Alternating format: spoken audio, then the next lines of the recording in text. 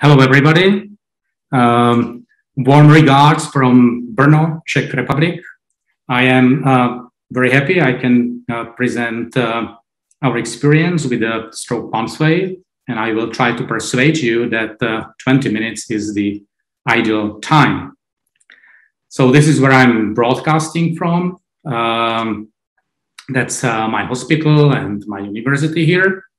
I live in the second largest city in Brno in Czech Republic. So you might remember that when thrombolysis started, international guidelines recommended that thrombolysis should be initiated optimally within 60 minutes after arrival of patients to hospital.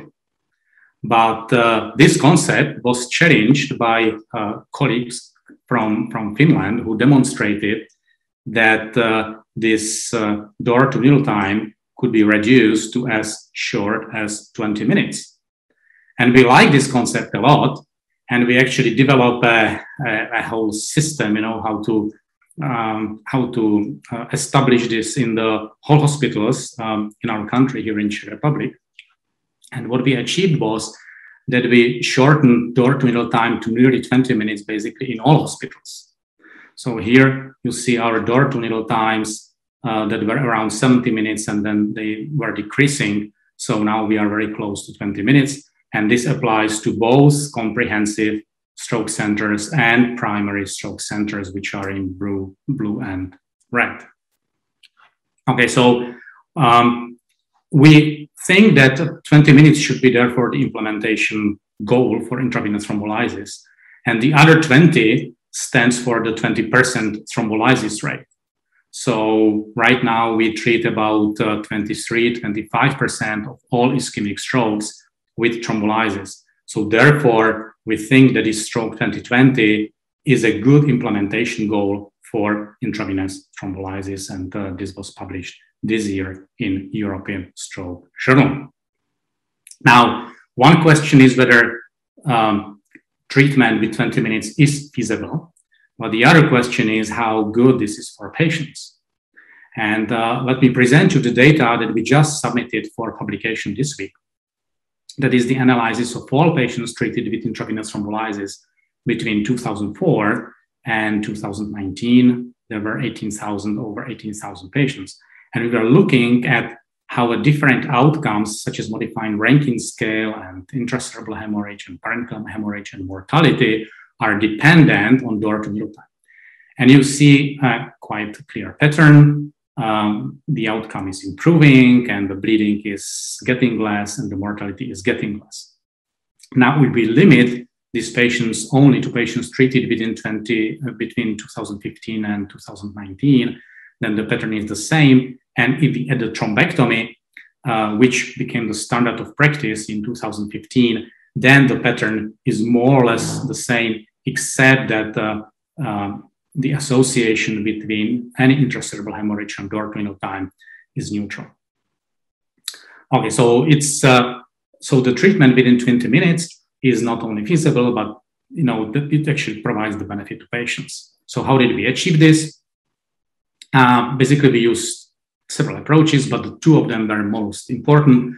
And this is the benchmarking. So we started to collect the data from stroke centers, and we started to benchmark them against each other. So we created, of course, a little bit of competition, but it also allowed the hospitals understand their performance. They knew who was the best center. So we have these best centers to present, in the conferences, how they do it, and so on. So we use the rescue registry for this benchmarking, which is used basically globally. As you can see here on the map, where the blue countries are those that participate in rescue. And this is one of the pages that gives you the benchmarking against the national average. In Czech Republic, we have actually a little bit different system. Here we can see the performance of every hospital. And this, of course, this is good, but it requires the agreement between hospitals. And we would definitely recommend this approach. But even if you compare your performance with the, let's say, national average, that's definitely very, very valuable information. Now, the other things that we did was a simulation training. And all these pieces that we believe are important for building a quality services, we put into this figure, and we call this implementation puzzle. So there are all these puzzles, that fall into 4 categories, like people, stakeholders, tools, and documents, which we believe are important for quality improvement. Okay, so now how do we do it? So you might remember that in previous conferences, I showed you some videos from real cases. Now I will switch to the video which is explaining how we approach our patients within the first 20 minutes. And it will not be the real case, it will be simulated case. So here we are. And here we have an entrance to the building, and nearly behind the entrance there is the CT scanner. So if the stroke comes, they come by the car, by the emergency medical services car, and then the car stops right here, and then offload the patient, and they go directly to CT scan. Okay, so what they do, they will just take the patient out of the car, out of the ambulance. They go through the door.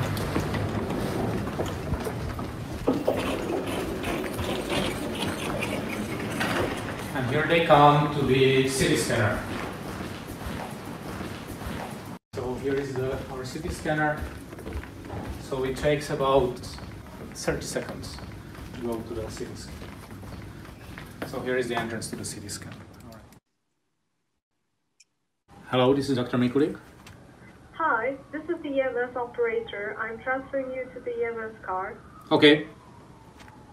Hello, this is Dr. Mikulik, Santans Hospital. Hello, doctor. Hello. We have a patient, Yeah. male, 65 years old. Yeah.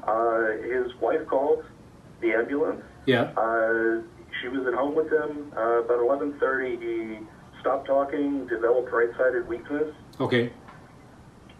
So we're bringing him in. His blood pressure is 206 over 105. Okay. His O2 saturation is 96%.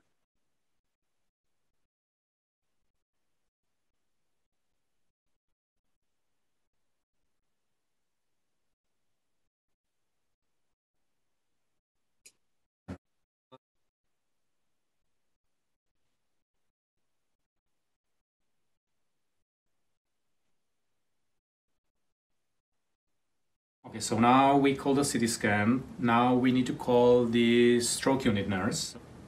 What they will do, they will enter the patient into the hospital information system. Okay, and they will print out all the paperwork that needs to be done before patient arrives.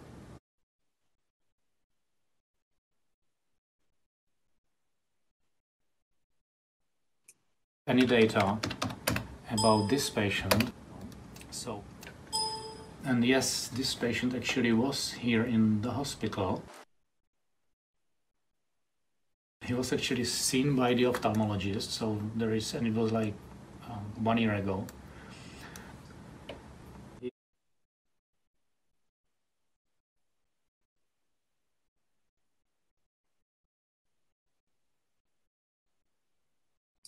From the stroke unit to the CT scanner. So here is our stretcher, and this stretcher, so it's a portable bed, and then we have a portable monitor on a stretcher, which can measure, of course, blood pressure, it can measure saturation, it can do EKG, but we don't do EKG in the CT scan. And then we take our stroke bag with us. So it's a very heavy bag.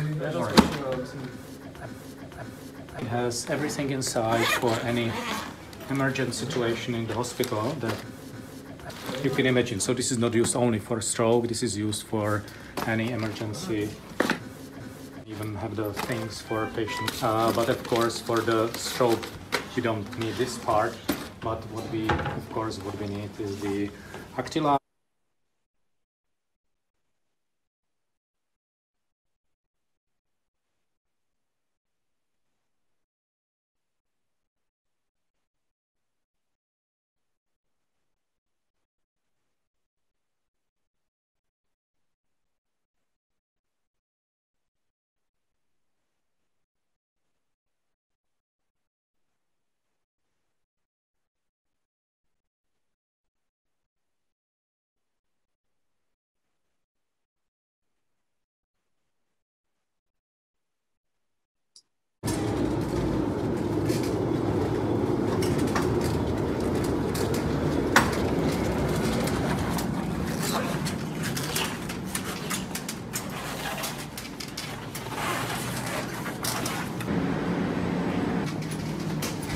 Hello, sir. How are you? Hey, my name is Mikulik. You're in the Santander Hospital. You might have a stroke. What we will do is a CT scan. We will just now move you to the CT table. Okay. It was lasting normal at 11:30 this morning. Right-sided weakness. Blood pressure was 206 over 105. Okay, let's do 1, 2, 3 now. Right. Yeah. You need anything else from me? The blood pressure, what was the blood pressure? 206 over 105. You raise your hands.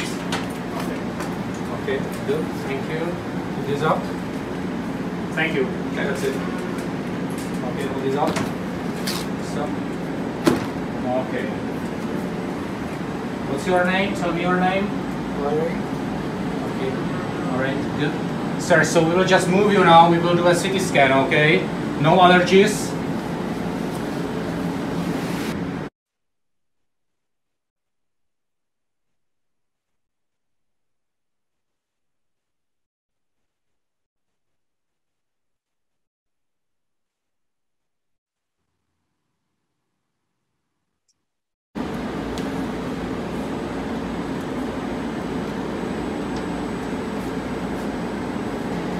His blood pressure is 210 over 105, so let's give him 25 milligrams of abramtil.